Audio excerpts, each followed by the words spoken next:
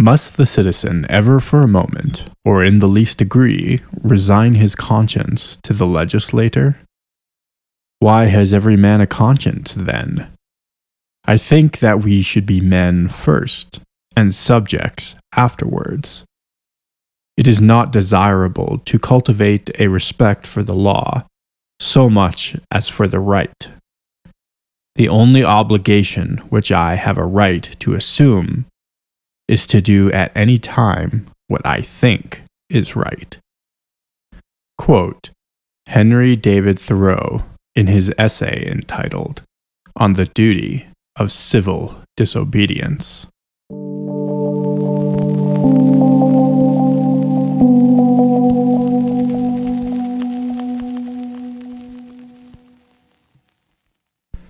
What are your highest values? What violates your conscience? What is the line that a government must not cross? Most people do not ask themselves these questions, and when they don't, they find themselves to be far more capable of evil than they once realized. For every individual, the line will be different. For some, almost any injustice by the government is an intolerable burden. For others, they are willing to suffer long. But whether you are the former or the latter, I would urge you to consider where that line is. It is in the non-considerate, those who lack self-awareness, that find themselves pushed far beyond what they could have imagined was possible. And before they know it, they are thrust into an abyss of suffering, nihilism, and desensitization. For many, the thought of such a line is the furthest thing from their mind. Well, fair enough. We have plenty of worries and concerns to occupy our time with. And besides, what are the chances that your government will fully embrace totalitarianism? Why would we have to think about such matters? I get it, and it's a fair point. But allow me to try to reframe your thinking on this just a little bit. If the history of human civilization was measured by a clock, your life is one movement of the second hand, while open, liberal democracies are a movement of the minute hand. And authoritarian, genocidal, perpetual war slave states represents every other second, minute, and hour of that clock.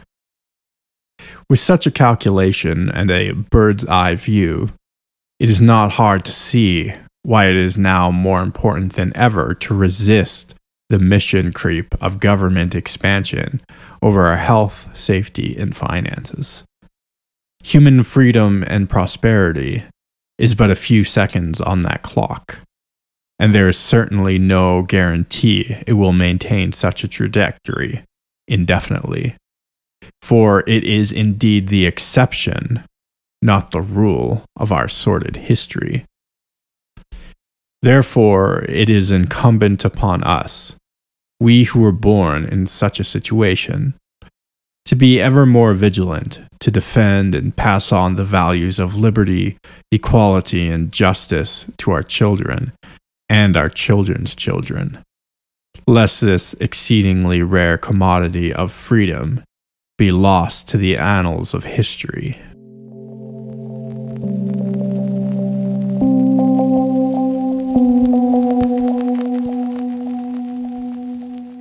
There are a number of ways we can maintain the progress that was so hard to attain in the first place. One such measure is violence. Civil war, unrest, rioting, and looting is certainly one method in which we could resist tyrannical dictators and authoritarian despots. Though I would prefer not to live through that. The price to pay for such a method is indeed high, and perhaps not worth the cost. Not only that, every revolution seems to produce a despot worse than his predecessor. Though I cannot entirely rule out violence, I do believe we must do all that we can with all of our will, strength, and fortitude to topple dictators without shedding a single drop of blood. One such method that has been more or less successful is non-violent civil disobedience. The word civil in civil disobedience is meant to denote an attitude and strategy that does not employ the use of violence, but rather, in a civilized way, is meant to use disobedience as a method to frustrate the efforts of injustice, making it too costly to enforce or to garner public support. This form of nonviolent resistance is actually relatively new in regards to human history, though certainly there are probably examples of it in antiquity. Its formation as a socio-political concept is novel. The use of civil disobedience as a strategy for resisting governments has skyrocketed over the last 2 centuries. Some may call displays of noncompliance theatrical, naive, or unhelpful. Others will say we should change things through the political process, not by being disruptive or causing inconvenience. If these are your objections, I would ask you to consider some of the data that researchers have uncovered in recent years as it pertains to civil disobedience. In her book, Why Civil Resistance Works, Erica Chenoweth details how from 1900 to present day, nonviolent protests and uprisings are twice as likely to successfully achieve their goals as violent ones. They find that insurgencies, coups, and the like are successful 1 out of 4 times, while civil disobedience and nonviolent resistance is successful 3 out of 4 times. Some of the most notable examples of this method being effective are the Iranian Revolution of 1979, the Palestinian Intifada of 87, the Philippines People Power Revolution in 83, and the Burmese Uprising in 88.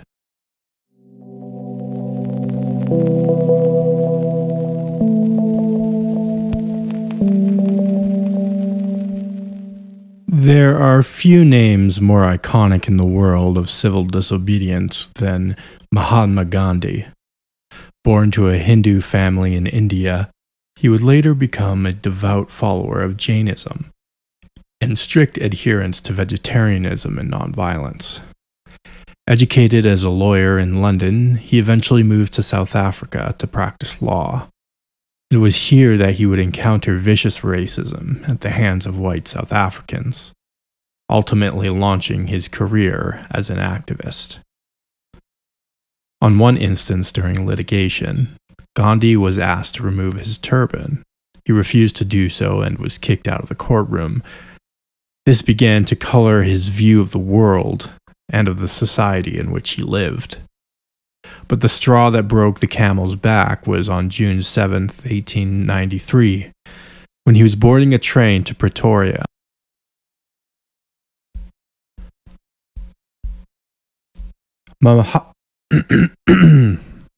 Mahatma had purchased a ticket to ride first class.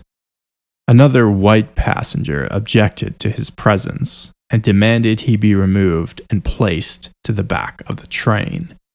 He refused. This caused a commotion where the train security told him he would have to move to the back of the train or be removed. Still obstinate, he stood his ground and was forced off the train at the next stop. From this moment on, the lawyer turned activist vowed he was going to fight racist laws and injustice, even if it meant great suffering for himself. Motivated by discrimination he experienced, Gandhi began his career as an activist, forming a political party called the Natal Indian Congress in South Africa, to represent Indians in the country and fight for racial equality. One of the biggest and most prominent fights was against a bill that was introduced to the Natal Legislative Assembly that would prohibit Indian citizens of South Africa the right to vote. Though he would ultimately go on to lose the fight, it did make him something of a hero within the civil rights movement at the time, and gained him international prominence. By 1906, Gandhi had organized his first mass civil disobedience campaign. The South African government had introduced legislation that would further restrict the rights of Indians in the country, including not recognizing Hindu marriage as legitimate and a poll tax that applied only to Indians. Gandhi rallied his volunteers, and they engaged in what he called satyagraha, which was a combination of two Sanskrit words, satya, meaning truth, and agraha, which meant holding firmly.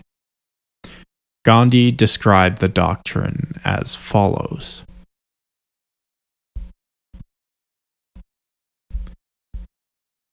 Quote, I have drawn the distinction between passive resistance, as understood and practiced in the West, and satyagraha before I had evolved the doctrine of the latter to its full logical and spiritual extent. I often used passive resistance and satyagraha as synonymous terms. But as the doctrine of satyagraha developed, the expression passive resistance ceases even to be synonymous, as passive resistance has admitted of violence, as in the case of the suffragettes, and has been universally acknowledged to be a weapon of the weak. Moreover, passive resistance does not necessarily involve complete adherence to truth under every circumstance. Therefore, it is different from satyagraha in three essentials. Satyagraha is a weapon of the strong. It admits of no violence under any circumstance whatsoever, and it ever insists upon truth. End quote. Over the years of engaging in this practice, he and his followers were arrested on multiple occasions. And though their sacrifice was great, they began to gain sympathy from the public and the rest of the world, making the South African government look worse by the day. Then finally, in 1913, the government relented and agreed to compromise with the Natal Indian Congress, allowing for Hindu marriage and abolishing the poll tax.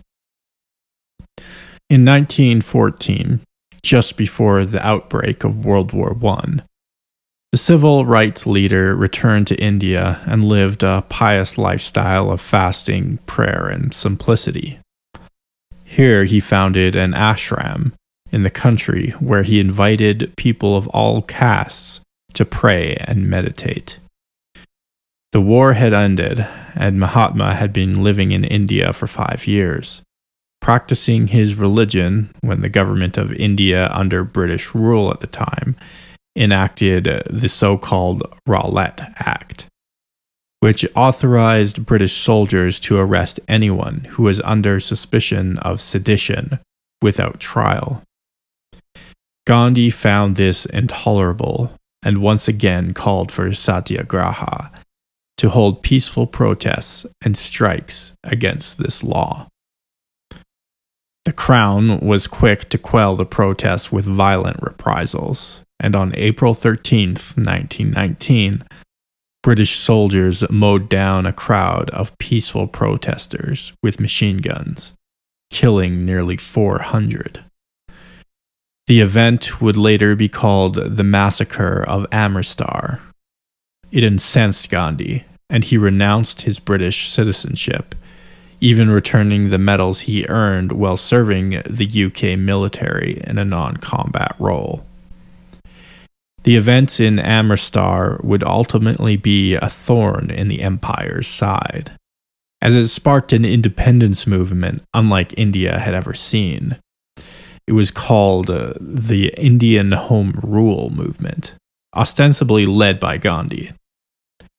Rebellion spread like wildfire throughout the land. Students stopped attending government schools. Indian soldiers abandoned their military posts. Citizens stopped paying taxes to the crown and boycotted British products.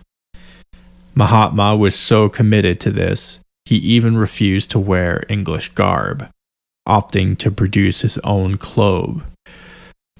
This is where his iconic shawl, known as a dhoti, came from. In 1922, Gandhi was arrested for, and pleaded guilty to, charges of sedition, for which he spent 2 years in jail. For the remainder of the 20s, the activist would keep a low profile. That is, until Britain introduced the Salt Acts of 1930, a law that prohibited Indians from collecting or selling salt and imposed a heavy tax on the commodity. Yet again, Mahatma was thrown into the limelight to protest the injustice, coordinating yet another satyagraha. The Salt March was a 390-kilometer walk to the coast of the Arabian Sea, where he and a few dozen of his followers would illegally collect salt, defying British law. Word of this symbolic act spread, and thousands would come out to meet him day after day, where he would lead prayers and give speeches. Finally, when he arrived at the shore, where he would begin to indefinitely mine and collect salt out of shore deposits, British soldiers met him there and destroyed most of the deposits. But this would not deter Gandhi, as he would take piles of mud and sand out of the ground and separate the salt.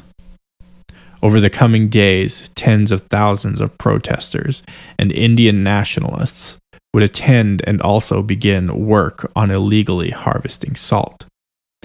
Gandhi, along with 60,000 others, were arrested for their demonstration. This only inflamed the movement and launched Mahatma into international stardom, even appearing on the cover of Time magazine. He spent several months in prison, and the satyagraha raged on into the early months of 1931.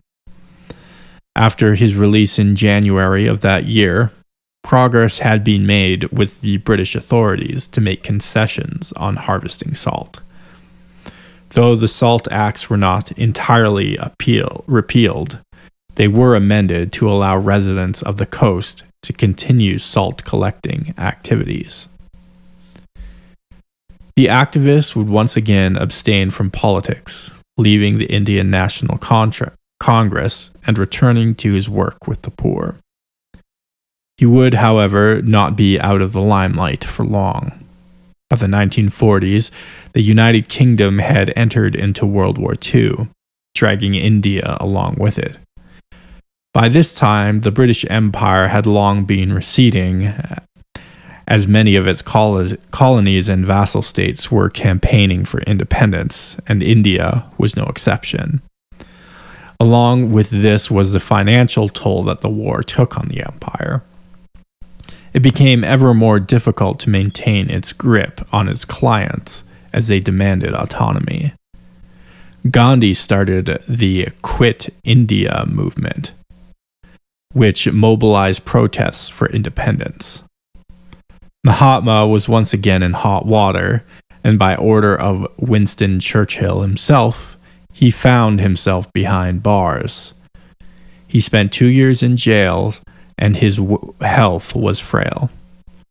But finally, after Churchill had been defeated in an election, the new Labour government was much more open to meeting India's demands. After negotiations, it was finally agreed to allow India to secede from the British Empire.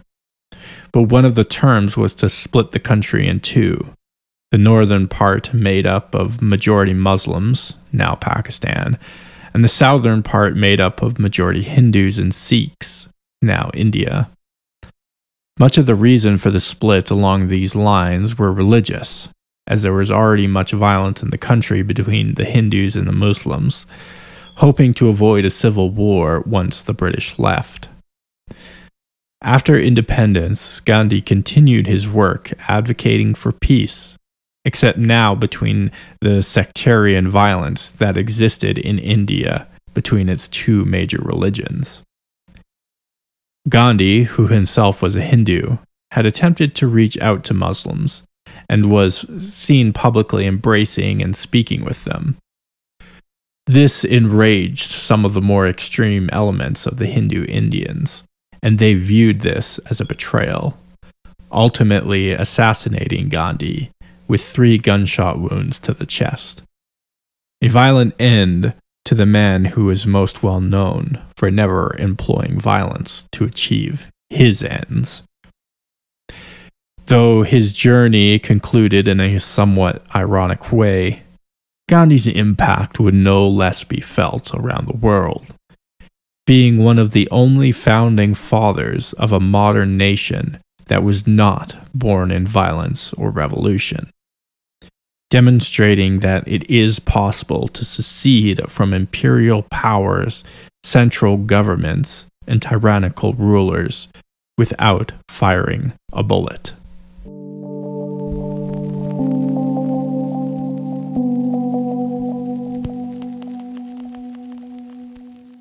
Conscientious objection, the act of refusing military service because of a belief in the injustice of the war you are fighting, or if it violates one's religious convictions.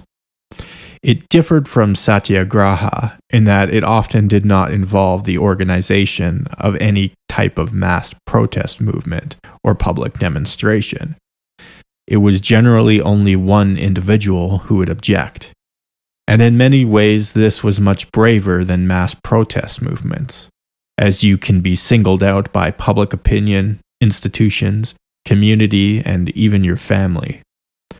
Often, during peacetime, it is hard to remember the kinds of social and governmental pressures that exist during wartime, as the beginnings of conflicts are rife with what can only be described as propaganda to support your government's war efforts.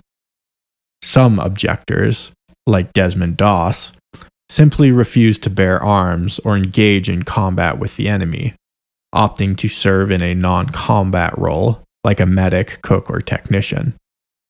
Still, others like Muhammad Ali chose not to serve in the military in any capacity, resulting in the stripping of his championship belt and jail time.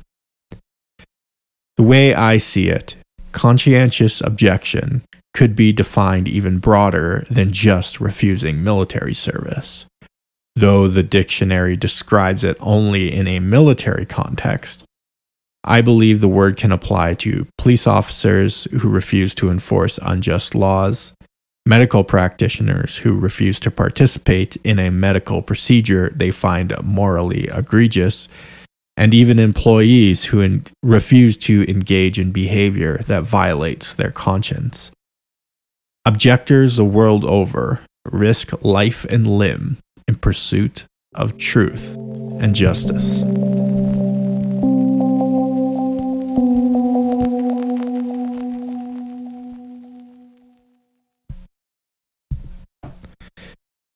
Civil disobedience movements are still going strong and are desperately needed in many repressive regimes across the globe. I must stress that it is necessary as much in so-called Western countries as it is in Asian, Latin American, African, or Arabic countries.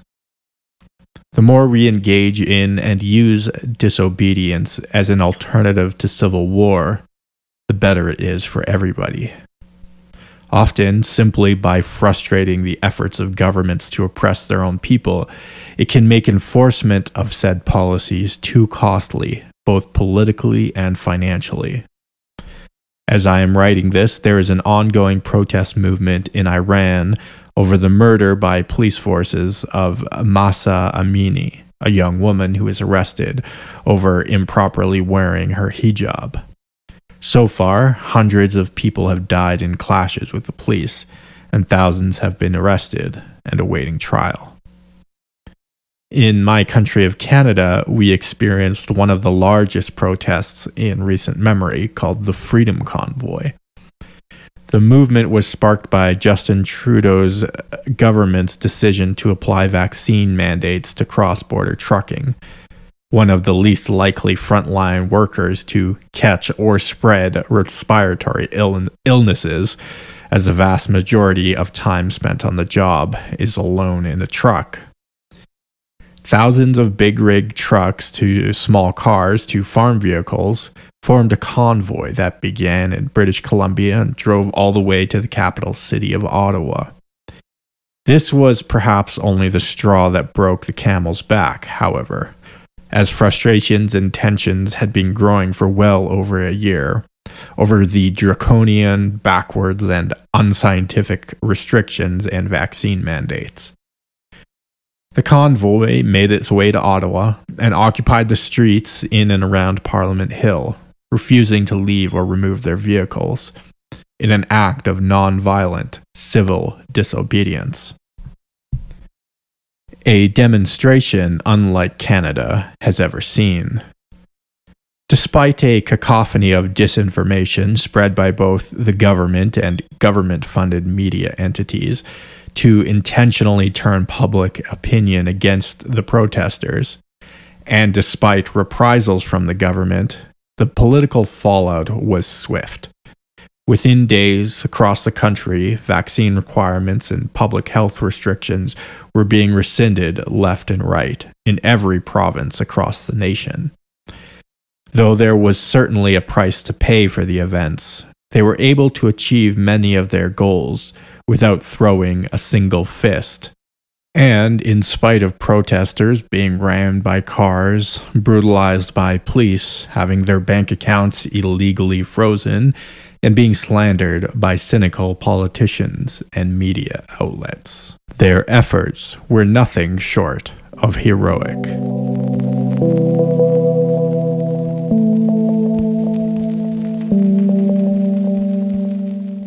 It has to be said that not all protest movements have a happy ending. This is especially true for movements that turn violent or begin civil wars. The outcomes are almost never positive. In late 2010, a Tunisian man by the name of Mohamed Bouazizi committed suicide by self-immolation in the middle of a market to protest local authorities who destroyed his business. This sparked a movement across Tunisia, which would ultimately overthrow the government. But it was not contained to this country alone. It spread like wildfire, excuse the metaphor, throughout the Arab world, causing the collapse of governments in Egypt, Libya, and Syria, among others, in what is now called the Arab Spring. In the power vacuums that were created, many Muslim extremist groups established themselves as the new ruling regime, not the least of which was Al-Qaeda.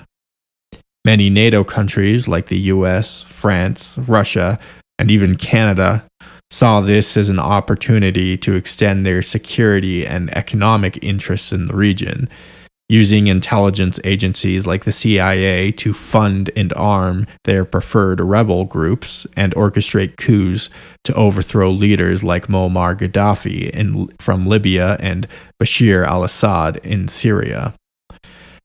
ISIS, most likely, would have been nothing more than a poorly funded terrorist group, if not for the United States' money and weapons being funneled to them in order to depose Assad. The civil wars that followed as a direct result of the Arab Spring killed millions and caused the most severe refugee crisis since World War II, a problem that much of Europe is still paying for today. Violent anti-government resistance is almost never worth the price, and in most cases, countries end up in a worse place than when they started. Though there are rare examples of what one might call a successful revolution, like the American Revolutionary War, History is unfortunately riddled with far more instances of uprisings that make life far worse for far more people than before.